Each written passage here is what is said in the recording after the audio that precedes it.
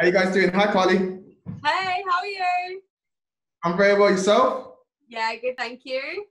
Excellent, excellent, excellent. How's lockdown treating you? I'm good. I'm used to this. I feel like my whole life is like self-isolation. Where have you been? Prison? Huh? No, I've lived alone for 6 years. I have no family in the UK. Yeah. I'm used to this. I work from home 24/7. Yeah, but you seem pretty bubbly. I don't strike you as someone who lacks in social interaction. No, see, I'm one of those people that's an extrovert but really an introvert. Mm-hmm. And I love traveling. Like, I love going overseas, but I have no interest in doing stuff in the UK. Okay, fair enough. Cool. Andrew, how you doing? Fox, how you doing? Not too bad, not too bad, not too bad. You're looking very blue, man. Turn the light on or something. Oh, the light is on, mate. Oh. The light is on. I told you, my room's very dark. My room's very dark, so the yellows are quite peachy stroke. I don't want to say yellow, but like peachy. Yeah. And so not a lot of light gets into the room. I've actually bought a very bright light bulb, but that doesn't seem to have made any real difference. Yeah. You're a bit unclear, Pete. No, I know. I think it's something wrong with my camera, if I'm honest. I think there's a bit of condensation in it. Okay. Cool. So is everyone ready to rock and roll if I do an introduction or, yeah? Yeah, go for it. Yeah? All right, guys. Welcome to another edition of Fully Booked Meets, Quarantine Editions. You hear myself, Mace? Myself, Fred. And myself, Andrew. And we have a special guest joining us today, goes by the name of Carli Jay. Yes, that's me. Carli, what we like to do here is, before we kind of get into the full kind of, it's an interview, but it's more of a chat as well. We just like to give a bit of a background story on kind of your personal journey and who you are and where you've come from. So do you want to give us a quick rundown of who Carli Jay is? I'll do it quick because I can talk for English. Australia. Yeah, exactly. Yeah, talk for Australia. So I am Aussie. I grew up in Australia. I've actually been in the UK 10 years today. Oh, wow. And I never had planned on writing a book. I was shit at English when I was growing up. Was told I'd never be good at it. Basically traveled the world, ended up in the UK after 7 months of backpacking the world, 25 countries. Traveling. Yeah, traveling. You'll get the hang of it very shortly. Yeah. I'm sure I will. But yeah, backpacking the world, just literally going from country to country, ended up in the UK, never planned on staying here. I was going to travel back home, but then after 2 years, I ended up staying here, making this home, finding a whole life for myself. I was really obese. I was really overweight. I was really unhealthy. And it came to my journey in 2014. I felt paralyzed. I woke up one morning. I couldn't move. I was like, oh my God, what is going on? And it was the fact I had a trapped nerve that was like my trigger to get up and do something that morning to change my life. And I went on a big health journey, massive health journey, no help from anyone, no personal trainer, no nutritionist, no family members, working a full-time job, 55 hours a week, knew nothing about the health industry or anything, and decided to prove to anyone that wants to lose weight or get healthy that you can, and all you need is your mindset. Yeah. So I went on a massive journey for 2 years, losing half my body weight, and I lost 140 pounds. That's phenomenal, by the way. 63 kilos, and I came to write a story about it. Wicked. So you you finished your introduction, by the way? Pardon? Have you finished your introduction now? No, just checking. Yeah. Already off one of that, because you said no kind of nutritional blogs, no kind of personal trainer. Was there any books like that changed your mindset even? I know you had the trapped nerve, but was there even any books you had read in the past that kind of sprung to the forefront of your mind when you was going through this process? No, everyone always asks me this, like, who's my hero? Who's my inspiration? I hate to say it, but I never had one. Okay. It was like I was my own motivation. I was my own inspiration to change my own life. Yeah. And I think that's what made me stick to it. And that's actually what made me like keep at it because it was for so much for me. It wasn't for anyone else. Okay. Carli, going slightly back in regards to your traveling, you mentioned in your book about Mexico being a catalyst in your journey. Have you been back to Mexico since? No, I haven't. I don't like to go back to two countries like twice if I don't have to. Like I'd rather spend that money on going somewhere new because my goal is to see like 100 countries by the time I die. So Okay, brilliant. I would love to go back to Mexico. Yeah. But I've been back to other places in Central America and the Caribbean and stuff like that. So, but yeah. We love it. Don't worry, Carli. It's a good thing. When we say traveling, we love it. It's a good thing. No, the reason why they bring it up is because I've backpacked like yourself. They think I speak about traveling. Given any opportunity, I'll speak about traveling. So. Oh, okay. I'm the same. So I'll get on with you. Yes. So whereabouts did you go when you went traveling? Traveling. So where did you go? I mean, and where did you go when you went traveling? Okay, I've traveled 47 countries so far. But when you backpacked, sorry. When I backpacked, I did 25. Wow.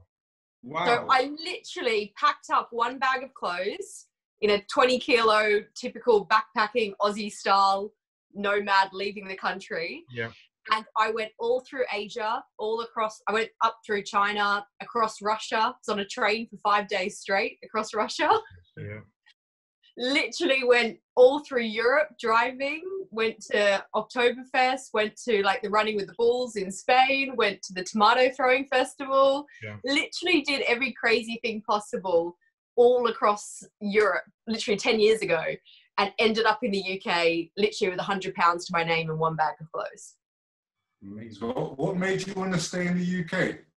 It was really bizarre because, to be honest, my mum's English and I used to give her a lot of stick about being a whinging pom and saying, why would I want to go to the UK? Who wants to live there? And some odd reason I fell in love with this country. And I do think part of it was the fact it was easy to travel from here after I got here. Like it was like a central hub to be able to do more. I got a really good job when I got here and started making a really good income that was like almost too good to be true. Like got an apartment, got a car, got a job. I was like, wow, this is perfect. Why break what's not broken? Why do I have to go home to Australia? And it ended up just being such a good time here. And then I found myself on my health and fitness journey, changed my entire life, that I will be sad to leave the UK one day because I feel like it's a part of me. But I do believe there's more. Like I've got this thing like Australia made me who I was. I found myself in the UK, but I do believe there'll be sort of maybe one more country I'll go to live. Okay. Carli, how long did your journey take you in terms of getting to a kind of body size that you were happy with? And so did you have any setbacks along the way, and how did you deal with those? So initially, when I started the journey, it wasn't actually about weight loss. It was to get healthy because of that morning feeling paralyzed and realizing it was a trapped nerve. I was like, shit, girl, get the hell out of bed. You're 28 years old. You're acting like an 80-year-old woman. So my first instinct was to get up and move my body. Like I was like, move, girl, your limbs are hurting. Like you need circulation in your body. All you do is walk to the car each day. That's it. So the initial bit was getting healthy because I never thought I could lose weight. You know, my mum always said, oh, you're big boned. It's hereditary. That's how you are. So I was like, oh, fuck it. I'm fat. I don't care. Like I never cared. I was always a really confident, positive person. I didn't care I was a size 26 or 280 pounds. I was like, so what? What does it matter? Yeah. So I never cared to lose weight. But as I started to get healthy and take care of myself, I saw the weight coming off. And I was like, God damn, girl, you can lose weight. I was like, shit. Hey, mum, like, it's not hereditary. So for me, it was initially about health. And then as I started to see the weight coming off, I thought, I'm going to do this and I'm going to prove to everyone, no matter what you want to do in life, you can do it. All you need is your mentality. Stop listening to everyone else. Do what you want to do and make it happen. Yeah. So initially, that's when I saw the weight coming off. And I thought, you know what? I'm going to lose half my body weight in 2 years. So I set myself that goal to lose 140 pounds in 2 years. And I did it. And I in my book, I talk about this, that I got to that point and I was like, it wasn't as exciting as I thought it was going to be, because with a health or body journey, I'd set myself this goal. And yes, I was very happy. I was very proud of myself, but I was like, oh, what's next? So I didn't actually feel too many setbacks in the initial 2 years. I almost found like, wow, this is actually easier than I thought it was going to be. I think it's because I went about it so realistically. I went about it for me, and I almost like cut out all the noise, cut out every toxic person, anything that was distracting me. And I just got to bettering my life. Yeah. And so I didn't really have any setbacks. It was more the aftermath, the maintenance, that bit of a thing where everyone almost drops off the wagon. I wanted to prove you can keep that lifestyle. And do you speak about two things? Do you speak about keeping that lifestyle in your book? And the second thing is, when did you make the decision to write the book? Was it right at the beginning, right at the start of your journey, or was it halfway through? I'm going to start writing about this and see where the end. Yeah. So initially it was I started in 2014. In 2015, people started saying to me, you should start an Instagram, you should start blogging this. And I was like, well, why? I'm just some chubby chick from Manly Beach in Australia. Who cares? I was like, I'm just some girl losing weight. What's the big deal? Like, I didn't really see it as a big deal. And then I started an Instagram, which kind of really took off, and people started sharing my story around the world, magazines, other bloggers. And I was like, oh, people are interested in this. Yeah. But I think it's because it was such a real life story of a normal woman working a normal job, not using any fads or diets. Yeah. And that's when people started saying, oh, you should write your book. So I actually started the book in 2015, at the very end of 2015. Yeah. And I could have stopped writing it after 2016 when I lost the weight and submitted it to publishers there, and probably hit the peak of the fitness industry market at the moment then as well. But I thought, no one talks about the aftermath. No one talks about the maintenance. What about after you lose the weight? So I actually continued to write my book until January of 2018, because I wanted to talk about everything that goes with changing your lifestyle. And it was in 2018, I set myself the goal of submitting my book to 13 publishers, because some agencies in the UK, obviously they want you to have a literary agent. I didn't. And a lot of publishers open their submissions for free submissions in January. And I thought, bring it on. J.K. Rowling got rejected 13 times. I'm going to get rejected. Bring it on. Yeah. And I submitted it to 13 people, and I got 3 non-traditional offers. Okay. And that's when I went about the whole book publishing world, getting it out there, because I thought, I want this to, whether this touches one person's story or 100 people, it helps. I just thought, it's had a demand for years in the press and, weight loss and all these things. I thought if it can help one person, my little story of waking up one morning feeling paralyzed, if I can help one other person change their life, whether it be weight loss or not, because I think, Dan, if you know from my book, it's not just about weight loss. It's about the mentality that you can have nothing and change your life. And I thought, if I can even help someone who wants their dream job or wants to travel the world, or, it's all about your mentality. So tell me, it feels like it's just me and you on this call. Sorry, I will stop. She's been very clear, and you're asking. And actually, Mason, you're actually asking very good questions. So yeah, and the other time, I'm just really interested in your story. So you've fallen in love with Britain. British culture, generally speaking, is 2 or 3 nights a week. Go out to the pub, have a few drinks, have some dinner.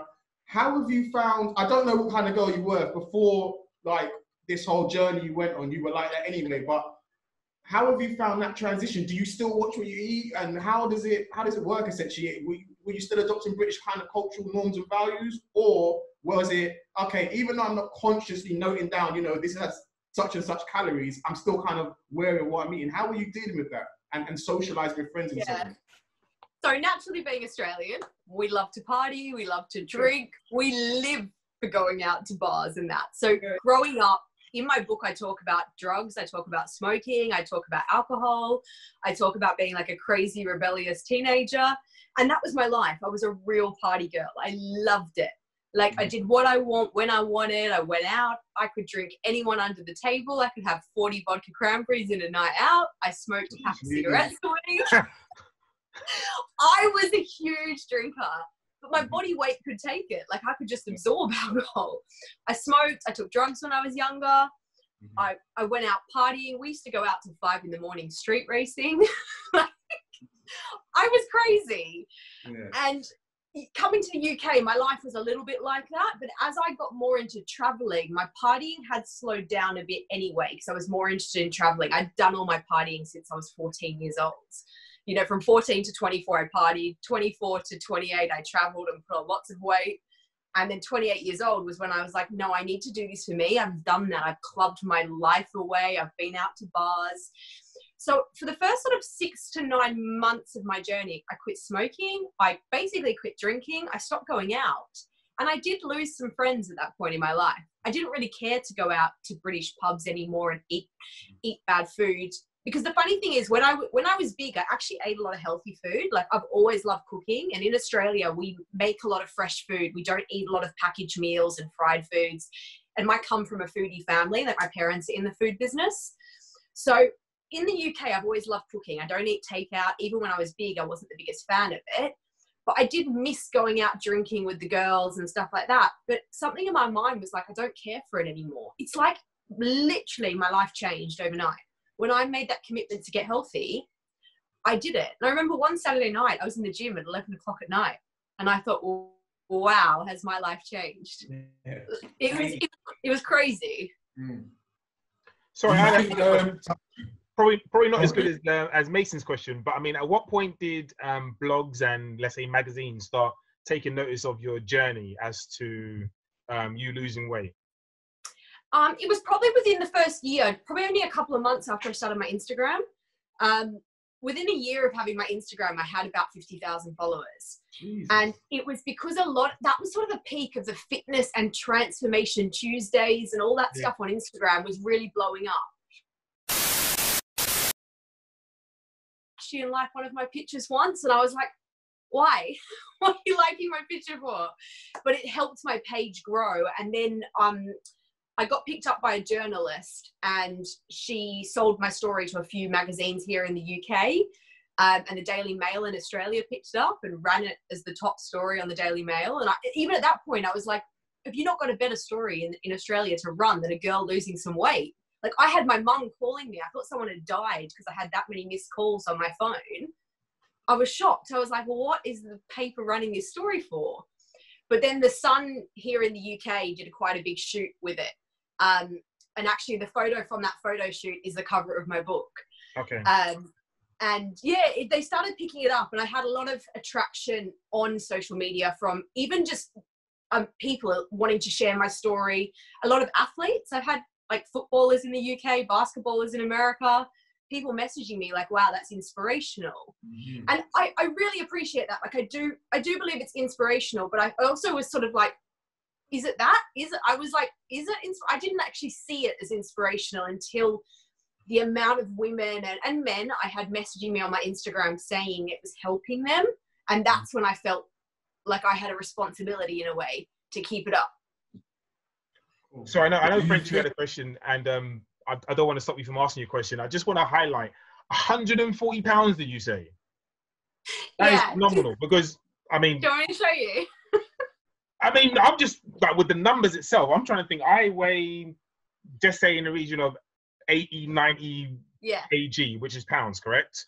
I mean, that is a lot. I mean, I'll struggle to shift 5'10" now. Yeah, so this is the thing. I was 20 stone, so 127 kilos, 280 pounds, a size 26 in the UK, and I'm only 5'3". I am short as. So 5'3". 5'3". So I was wider than I was tall. Like, I was big. And I looking back now, I'm like, damn, I was big. Like, I don't remember it. I think because I lived my life like that, like I was a beast from a child. So it's all I knew. And I didn't realize how much weight I was carrying. I was just going up and up a dress size. And even though I felt healthy, I never had any health problems or nothing, I was starting to feel lethargic and more tired than probably a 28-year-old person should. And my joints were starting to ache. And I think it was like that trigger that made me keep thinking about it. And then that last trigger that morning, that trapped nerve. Because that's why I titled my book Half the Size, but Twice the Life, because I literally lost half a person. Mm-hmm. Like, I always joke that I lost my twin. Going back to like the point of being paralyzed, do you think that you can teach self-motivation, or do you have to have like a moment like that for it to be something that's going to change your life, so to speak? I think there can be a little bit of both. I do think you need something personal to happen to you, big or small, to make you change something significant. Because if it was that easy, we wouldn't have obesity as one of the worst health problems. You know, everyone would be slim. Being fat wouldn't even be an issue, kind of thing. So I do think when it comes to weight loss, or any goal, it could be you want to run a marathon, you want to become a bodybuilder, whatever it might be, you need something for it to mean it to you. If not, you will give up. It's like people that join their friends in the gym and say, yeah, I'm going to start coming to the gym with you. Do they actually want to, or they're trying to like do it because society wants them to, or their partner wants them to, or they want to fit into a dress this summer? When it doesn't mean something to someone, I think you will start to lack motivation. You'll give up, you'll become lazy. It's like that saying, if you want something bad enough, you'll find time. If you don't want something, you'll find excuses. So my entire life I was big. And it wasn't until I had sort of like 3 sort of triggers, and it was the last one being that paralyzed bit that made me realize, okay, something's trying to subconsciously tell me to do something. So yeah. I do believe you can have motivation, because I've always believed my entire life I've had motivation, but it depends what for. Like if I want something in life, I go and get it, but I never cared to want to lose weight or get healthy. But the day I did something about it. I never looked back. And like, I find it kind of phenomenal in that, like, a trapped nerve, that can happen to almost anybody, but it was that which, obviously, I know you had some form of motivation, but that was your trigger. Have you found, or do you find now, following obviously your amazing journey, that you have a lot of drive and motivation to maybe, I don't know, achieve something else? And is there something else? Yeah, I think from that now, and this is what I tried to make my book about. My book wasn't just to be about weight loss. It was trying to show when you have the passion and drive and the right mindset, human beings are incredibly powerful people. And I think we forget that. We have the media and things every day telling us we need help to achieve things in life. But if we scrap all that, we have so much inside us, so much power. And I think my weight loss journey taught me that. I was like, girl, you can do anything. Like, you have not one family member. You don't have one person supporting you. You don't have a partner to come home to each day trying to tell you to eat healthy. You did this all yourself, not with any money in the world or anything. So that was, to me, was like, girl, you could do everything you want. And that's also what spurred me on to write the book, because I was like, girl, you can get this published. Why not? If other people can, so can you. And it was that sort of thing. If I want to go travel the world, or if I want to start a business now, I'm like, yeah, I can do it. Because if I want something, what is stopping me? And I think I've always had quite a powerful, ambitious side to me. Like, even the whole traveling the world, packing up and going with nothing. I've always had that drive. If I want something, I will go after it. But now it's made me realize I can have whatever I want, as long as you're willing to work for it. Thank you. Oh, brilliant. We're in quarantine. Sorry, go on, French. I was going to say, we're in quarantine at the moment, so obviously people are probably going to be eating a lot more and things like that. Is there anything that you're doing to avoid snacking, or is there any particular snacks that you're actually having yourself? So for me, I work at home 24/7 anyway, so I'm used to being quite conscious of what I'm eating. And through my journey, I learned a lot about my bad habits versus my good habits. For me, I am quite structured in the day. If I am eating a lot, I'm trying to think, why am I eating? Am I eating out of boredom? Is just there? Because I know personally, I've got a really bad habit of always wanting to eat something. And that comes from my bigger days and my childhood, that I was always snacking on things. So I know that's personally one of my own issues. But I think for the population in general at home at the moment, and always going to the fridge, it does come from boredom. We're in the house 24/7. You often do it to avoid doing another task that you're meant to be doing. So if you are wanting to snack, make it a healthier one. Like, there's no harm in still eating something in between, but make it something that's going to fill you up. So snacks higher in protein will keep you fuller for longer. My other thing is as well, 9 times out of 10, we're not actually hungry, we're thirsty. So have a big glass of water. 500 mils of water, have it. 10 minutes later, if you are still hungry, have a proper snack, like have something decent. But if your dinner is coming soon, don't like, you're better off having a good meal. So I'm quite conscious during the day to make sure I am like not eating a lot of crap or snacks or things that are bad for me, because we can't also do our normal activity each day. If you're used to going to work, walking to the bus, walking to the office, you may not be doing that normal exercise as well, and output of calories. So it's also just remembering, like, what is this worth to you? And if someone wants to have a snack, have it. Like, I'm someone that's never going to starve myself. I possibly couldn't. I love food too much. But I'm a big believer in always taking credit for what you're doing yourself and asking yourself, why am I having this? Do I need it? It's okay to question yourself and really analyze your own actions, because I think we don't do that enough. We wait for someone else to say, do you need that biscuit? It's like, there's no harm in asking yourself that question. So it's just, I think, about being smart about it as well. But having healthier snacks, higher in protein, fruits, nuts, vegetables, that kind of thing. Carli, do you actually give it on a professional basis? Do you actually give advice to people about weight loss and healthy eating and stuff like that? Yeah, I do now. So when I came to the UK, I actually got into a recruitment job, and that's what kept me here in the UK and helped me travel so much, because I was earning good commission, and I fell into that recruitment job. But now I have studied as a nutritional coach. And I'm doing a personal trainer coach, not to be a standard PT though. That was more for my own benefit. But I do a lot of things to do with like weight loss advice. I'm not a trained dietitian or life coach. So I do say to people, disclaimer, I'm not, but qualified by experience. If you want advice from me, I'm happy to do it. But the nutritional coach thing is something that I have done so that I can practice is actually doing food programs and plans and things. Because I think the end of the day, we can all train, we can all do exercise, but if your diet isn't right, that will be the bit that does let you down. Because I used to actually do a lot of sports when I was younger in Australia. Everyone knows Aussies love sports, and I did a lot in school, but I was still incredibly obese. And it's because I was eating almost 4,000 calories a day as a child. Like my parents, my parents were giving me adult-sized meals, and I came from a really strict family that you weren't allowed to leave the table until you finished your plate. And you know, there's starving children in this world. Eat your food. Yeah. We know that. Trust me. I was just more born out of poverty. Don't be wasting that meal because you know it wasn't easy to get that food on the table. Yeah. So for me, I actually did a lot of sports as a child, but I was still probably double the size of any kid in my class.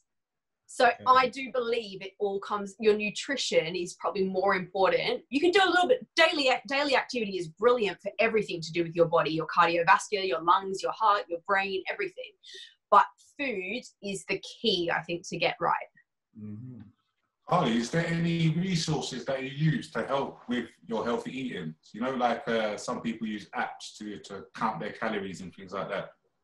No, so this is something I talk about in the book as well, because everyone's like, oh, what macros do you do? What protein, what fat? And I was like, you know what? I've never counted macros in my life. I've never even used an app. Mathematically and numbers, I'm quite good with, but I never wanted to be one of those people that religiously eats, like counts every calorie, like down to the T. I was like, no, that's too obsessive for me. I wanted to make this a healthy journey where I enjoyed it, and I educated myself about stuff as well. So I could tell you how many calories are in a banana. I could tell you how many calories are in a handful of almonds or rice or pasta or whatever it may be. And I did it really roughly. I never counted fats or proteins or anything. I was just more conscious. I've always been quite good with foods and knowing what's in something nutrition-wise, because I've always been really interested in it anyway. But I chose never to use an app, because I think that's when people start to get really paranoid about things, and people that maybe do like have more issues with food and obesity and bulimia and anorexia, that's when it can start to go a little bit too wrong, I believe. I was big on weighing myself, because I believe with any journey, you have to track it somehow. You have to know what you're going for. So for me, I did weigh myself a lot with the scales, but that didn't mess me up. Whereas I know some women really struggle with weighing themselves. It puts them off. So you have to know what's right for you. Some people, like yourself, you may want to use an app. If you do, use it. But if you know it's going to do a negative effect to you, don't use it. I lost 140 pounds with never tracking on an app, never counting macros. Hey, you're gonna ask a question. Yeah, no, I've kind of lost track of it, but I mean, I think what the basis of it was is obviously with our last guest, he was speaking of in relation to traveling that when he had kids, he would gladly let them go and travel with, with the possibility of, just seeing where things go with the possibility of things actually going wrong. And obviously with you not necessarily having someone to fall back on, what did you do? But at the same time, what was not the worst you saw, but what was something you look back on and think, you know what, that was really, really difficult, but you got over it? In terms of my traveling? Yeah, I mean, yes, in relation to traveling, but I mean, you can say so in general, even as to your travels, as to your time here as well. I think knowing that I really don't have anyone to fall back on, like lots of people do have family members they could ask for money if something goes wrong or they get stuck, or, having a partner or someone that has a job in the same household as you. I don't have those things. So for me, I know at the end of the day, I'm the one person I can count on in my life. And I think that's quite a powerful thing for me. It actually is something that motivates me and keeps me going. That I know I'm the one person I will spend my entire life with. I'm the one person I will share every thought with. I'm my own best friend. I'm my own lover. I'm my own protector. And that's what I always say to people. We need to give a lot more respect and appreciation to ourselves. Whereas a lot of people hate on themselves. I love myself, and that's not in an arrogant way. It means it's like a self-love kind of thing, because I know I have to big myself up. I'm my number one supporter, because I don't have those things. And I think when I was traveling and when I got here trying to find a job, that was actually my motivation and determination. I'm not someone that likes to fail at things. And if I do, that's okay, but I'll go and do it again. And for me, when I got here, it was like I had to make it work. I had to find a job. I had to get somewhere to live. I had to get a car, and I just had to make everything work because there was no other option. And I think when you have that mindset, that determination, you're going to make yourself go for it. Like it's the whole affirmations and believing and positive thinking and like the book, The Secret and stuff like that, that sort of mentality. I was never like, what if I can't do it? What if I fail?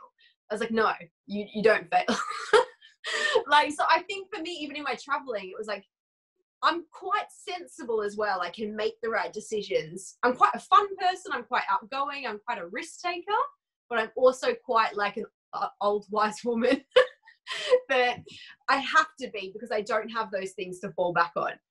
And how have you used those experiences with what we're going through at this moment in time? Because for some people, it might be quite difficult, truth be told, because although for some it's like, well, we're at home and I've got a few things to do and I'm working X, Y, Z. But truth be told, we're in a pandemic, which is probably one of the worst type of situations you actually find yourself in. But I mean, with some of my own traveler experiences and the things that I've gone through as to being on your own, learning to love yourself, etc., etc., etc. I'm not going to say this is a walk in the park because I think that might be a little bit disrespectful for those who really are going through things. But I'm very comfortable. Oh, I've got my family here, so I'm not necessarily on my own, but I am quite comfortable. I don't really have any real issues as to, I don't feel I have any issues, whether it's financial. I've lived on, I don't want to say noodles, but I was eating food which was next to nothing, which probably had no nutritional value, which is not necessarily a good thing in regards to dieting, but in relation to budgeting, etc., but I feel I've seen worse. Well, that's the thing. I've lived with -2 pounds in my account and needed petrol and things like that. I've been in bad times. I've seen, even when I was growing up, my mum going through stuff like that as well. So I think I've been in bad situations in my life, but nothing like what we're going through at the moment. And like you said, I'd never be disrespectful to anyone and say, this is a breeze. I am enjoying lockdown for myself, but I do know there is bad things going out there in the world in terms of that. But when I say I'm enjoying lockdown, I mean that I always see a silver lining, or I always make the best out of a situation. I know it is horrible what is happening in the world right now, people losing their lives, people not having jobs, things happening where people, it's out of your control. And this is what I try to always think, that the situation could be a lot worse. It could be a hell of a lot worse. And I do believe other generations have been through a lot worse than what we're going through right now. Like, we're not being sent out to war, being shot and murdered. But yes, there is a silent killer, an invisible virus we can't see, damaging every country around the world. So I do agree it's a really bad situation. But for me, I always try to say there's something you can't control. Don't set yourself up for disappointment by worrying about it and being anxious. You have to focus on things that you can control and what can you do to make your situation better. So for me, like you said, I'm generally a really positive person. And I do believe that you have to make the best out of a situation. Like, what can you do for yourself right now? And try to take every day as it comes. Like, you have to, if you are in a bad place right now, you have to look at what are your options, who can help you, what can you do for yourself without worrying too much about the long term right now. Because my thing is as well to always have faith and always have optimism. Being positive doesn't mean you have to be happy every day. It means that you know that there's better days coming. So being positive and being optimistic, I think we will get through this. Like, I'm absolutely positive we all will get through it. I know some people have lost family members and lost jobs, but there will be brighter days ahead. Like, there will be something that comes out of this. So I know it's a really unfortunate situation, but I think you have to take, if you're someone that really struggles in this current climate, being alone at home, that you just have to take each day as it comes. Don't put too much pressure on yourself.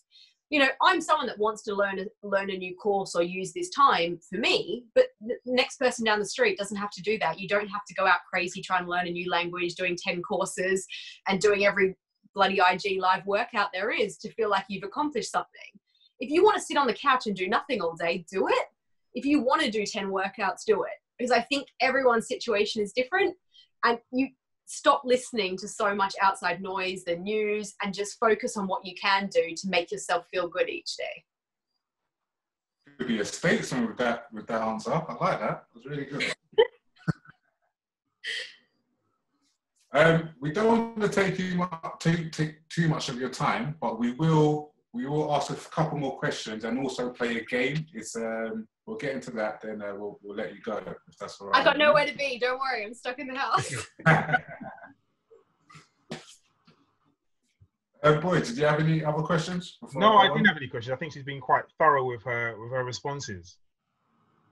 I was going to ask, go on, Mace. No, I was going to say not for myself. It was more of a kind of personal, generalized question, but just because I know you've traveled so much, and there's a certain someone on our podcast team who loves traveling, no names mentioned.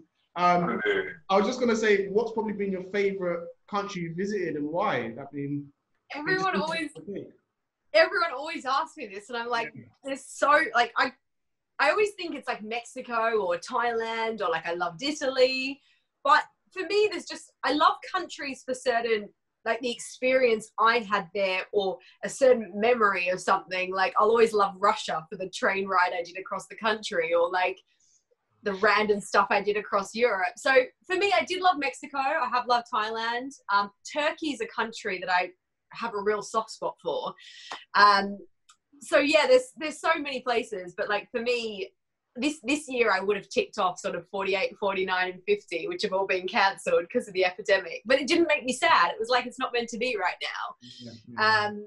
But yeah, I do actually want to go live in America, which I know is quite a taboo topic to lots of people. Like, everyone's like, why do you want to live there? But I think I've done my 10 years in the UK. My next chapter is to go live in LA, hopefully by the end of this year or beginning of next year. And then maybe travel a lot more of that side of the world that I haven't been able to do as easily as you can from here. So yeah, I've got a big love for any island, anywhere with a beach. That's usually what I like. Cool. Speaking of liking things, what do you do that makes you happy? Oh, hang out with friends, exercise, travel. I love cooking, absolutely love cooking. Pampering myself. I'm a trained beauty therapist and masseuse. So anything that just makes me feel good. Listening to music, sitting in the sun. Yeah, any simple pleasures to me. I'm not someone that needs big fancy objects or shopping or anything. Sunshine makes me happy. Good old vitamin D. Yeah, that's it. Mm-hmm. As you know, this is a book podcast, so we're gonna play a game based around books. I'm sure you've heard the adage called "Don't judge a book by its cover." Yeah. Can you guys hear me? Yeah, we can. Yeah. I can. I'm just. Don't ask me. I'm really shit with other people's books. Don't worry about it. Basically, what we're going to do, we're going to flip that adage on its head, and I'm going to name some books, and you just say dope or trash based on the name only. Okay. Yeah? So, the first one, Harry Potter and the Philosopher's Stone. Shit. You have to say dope or trash. Huh? You can say dope or trash, or shit will suffice as well. What do I mean to say, good or trash? Yeah, I mean, dope or any trash. adjective. Yeah. Basically like a thumbs up. Yeah. Okay. Dope or trash? Pardon? Just say good or bad. Good Oh, or I thought bad. you said the book title, and I was like, what? No. Next one. To Kill a Mockingbird. Good. The Diary of a Young Girl. Trash. 50 Shades of Grey. Oh, shit. Boring. That was boring. That was You've been novice. warned. What are you talking about? You've been warned. Oh, I've never even heard of it. Let's just say it's good. The Alchemist. Oh, good. I'm reading at the moment. Okay. The Great Gatsby. Good. The Book Thief. Trash. The 7 Principles of Highly Effective People. I'm going to say good. And what's the last one? Quantum Warrior. Doesn't sound like my thing, so I'm going to say trash. And the last one being Half the Size but Twice the Life. Good. I like it. You've got props as well. I had it here. No, by all means, put it up. Show the people. Yeah, show everyone. Do you know what? I had a couple of other questions for you, Carli. Sorry, I should have asked them before. That is amazing, by the way. That is Thank amazing. you. Have you got, earlier on in the interview, you mentioned that you've got 3 non-traditional offers. What does, in terms of for your book, what does non-traditional mean? And the second question is, you just put up your first, have you got plans to write another book? Yes, I'm writing one at the moment. Well, I'm writing a lot, actually. Okay, so in the UK, if you don't have a literary agent, or you're not someone like, Joe Wicks or, a famous author or someone, they don't know whether to take a chance on you. So just like an actor might need an agent to get a movie role, in the UK, for some of the really big publishing houses like Simon & Schuster, Penguin, all of that, they want you to have a literary agent who takes obviously a cut of your deal. If you don't have one and you're a no-named author, they will offer you what they call a non-traditional contract, which probably isn't as high as royalties. And they also sometimes will ask someone to pay them to publish it. And it could be anything from $1,000 to $5,000. It depends on the company and what royalties they want to give you, whether it be 25, 50, 75, what it might be. A big author like the Harry Potter books and everything, or any of these big fitness people, like sort of my competition in the market in terms of books and things like that, they probably get 90, 95% of their royalties. But then they probably don't have to pay. So a lot of the smaller houses will take a chance on you and give you what they call a non-traditional offer. But you can bargain and negotiate with them if you're a good saleswoman and pin them against each other. But yes, I'm actually writing a couple of other books. I am doing recipe books. So obviously my passion is food and being able to eat what you want. Like I still eat cake. I still eat burgers, but I eat healthier versions. So I actually have 3 cookbooks, 3 recipe books I'm making, looking for a different kind of publisher for them compared to who published my first book. I really want a good food publisher for them. And then I'm actually writing a book on the modern world of dating. Okay, that's interesting. We're going to have to get you back on. That's my thing, relationships and dating. I really want to pitch it to Netflix and actually make it into a TV show as well as a book. Sick. Let me cast, please. Oh my God, yes. a lot of the stories are about my actual dating experiences. So if you've seen that TV show on Netflix called She's Gotta Have It. I know of it, but I haven't seen it. Or like Insecure on HBO. I know what that is as well, yeah. Yeah, it's probably a similar, or like a modern Sex in the City. Mm-hmm. It's probably like a mixture of those shows of my dating experiences that are all going to be anonymous, and also stories I've heard about the dating world and things like that. Cool. Oh, that sounds interesting. Very interesting. We'll have to get you. It'll be funny. Yeah. Do you want to go? Have a question, P or Mace? No, I don't have another question. Questions. Thanks a lot, Carli, for coming on. Do you want to just, for the listeners, viewers, can you just give everyone your plugs for your social media and your contacts and that?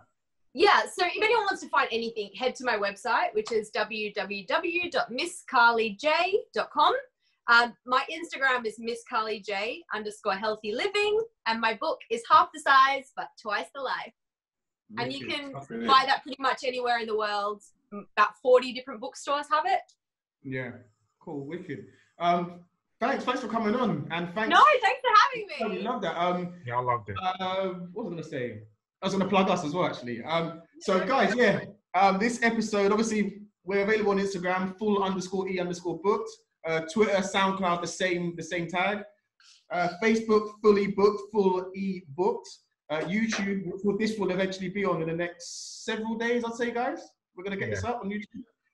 It's full space E, lowercase e, and then dash booked. And if you want to email us about being on the show or for any other information, it's fully booked. That's FULLE booked BOOKED @gmail.com. But Carli, lovely. I really enjoyed our conversation this evening. I'd love to catch you. Yeah, we'd love to catch up with you. Best, for sure. Best Saturday night I've had in a while, guys. Oh, that's nice. Have a nice evening. Thank you. Care.